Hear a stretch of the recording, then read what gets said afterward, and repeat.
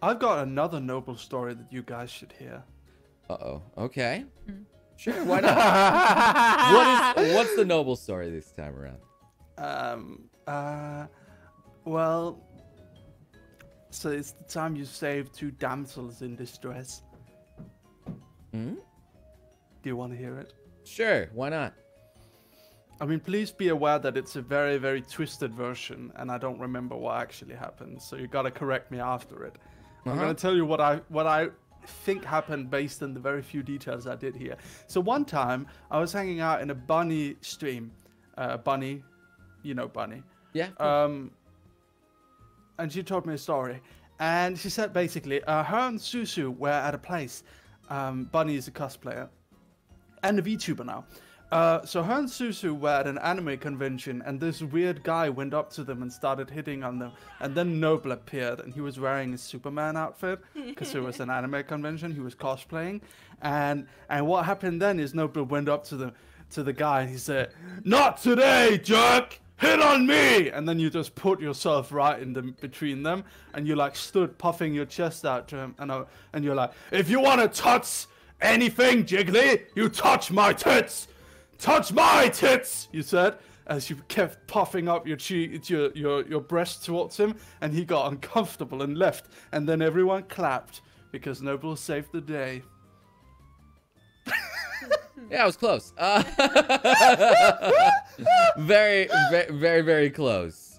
Very, very close. But there was an event like that happened. But it wasn't Susu. Susu was not with us that night. It was actually another person. It was something Vixen. Anyway, but the guy, I was walking to the bus to get back to the hotels. Thankfully, after we watched Faku's hentai presentation, very funny. And then there was like this hobo slash drunk, like nasty old guy that like went up to us and was like, "Hey, I know you," and he was like pointing at Bunny. I was like, is this like a fan that knows Bunny Ayumi? I wasn't sure at first. And then he was like, "Oh man, yeah, come right here, let me give you a hug." And he was acting real creepy as he was going up to like, I think he was about to like touch her tits or something like that. She got obviously scared and she like tried to like shy away, and I just went right up to him, grabbed him by his shoulders and jerked him over to the side, basically taking his ass you were up. about to say jerked and then something else. Jerked him over the side. He was obviously rattled, like, because he was just like, his eyes were like rolling around when I like put him over to the side. He was on something or something, I don't know. And I was like, "Yo, buddy, calm the fuck down." And then he was just like, "Oh, okay." He like nodded, and then he like slowly walked off. And like, and that was pretty much it. And she was like, "Thank you. I was so scared," or something like that. And I was like, "No, don't worry about that." I was like, I thought I was a fan at first, but turns out that was definitely not a fan. And then she told me, like, "Noble, when you get back, make sure you wash because that guy could have had some weird shit on him. Make sure you take him back." Jesus. So that was basically it right there. Yeah. Wow. That's pretty epic. Yeah.